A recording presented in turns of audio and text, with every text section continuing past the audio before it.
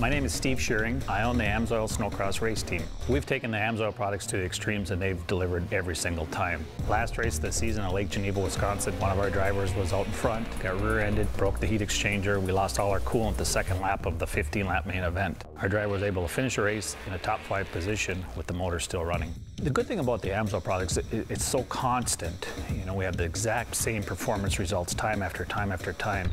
For more than a decade, we've been winners with Amsoil.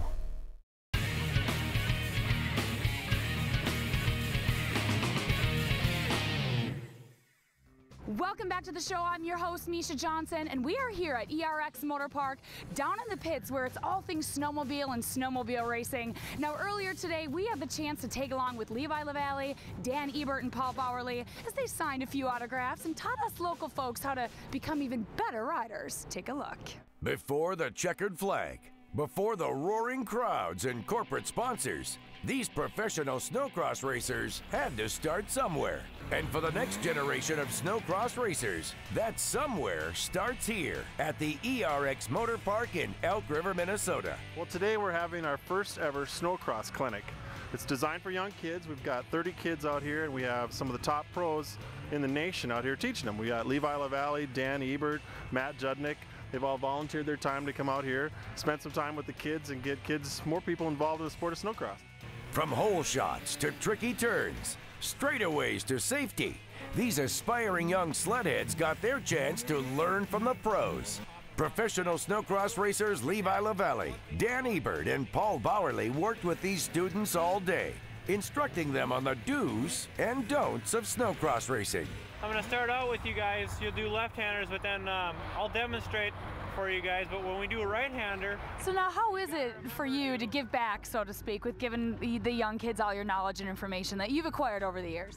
Oh, it's awesome. You know, to be able to put something on like this and get invited is just cool, because I remember, you know, I was just talking to one of my buddies there. It's just wasn't long ago when I was up there doing the corners like that, was just a young kid, and it's cool to be able to get back. Feel like the kids are really learning a lot, and it's really fun, really exciting to see kids growing and learning in this. You know, the guys that are young, they just don't have the seat time, so it's really, you know, to get to the next level, you just got to keep riding, and you have to put your sled in every position, you know, that you can. Any kind of situation that you can find, you got to, you know, you have to go through it and see how the sled reacts, see how you react.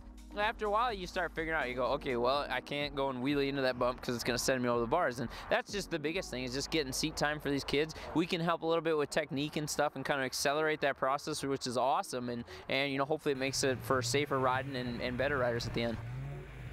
We've got people here as far away as from Manitoba, Michigan, Wisconsin, and Iowa, plus a bunch of people from Minnesota as well. So are these kids doing it for fun, or do they want to be pro snowcross racers one day? I think it's a mixture, you know. Some of them just want to become better riders, and they like to race part-time. Some of them have, you know, aspire to be pros, so they're learning from the best, frankly. So it's a mixture. We're just trying to have fun with them. We're also having a session off the track as well, where it teaches some good values off the track mentally, to be a good rider, to be a good person off the track, better representation for your sponsors, to be a better role model to other kids. And what did the students think of this snowcross clinic? That was pretty good. I don't know, we're just practicing turns in the whoop rhythm section. I don't know. Do you feel like you've learned a lot today so far? I have, actually. Yeah, it's like staying out to the outside of the sled in the turns and just rolling over the whoops, so being fast.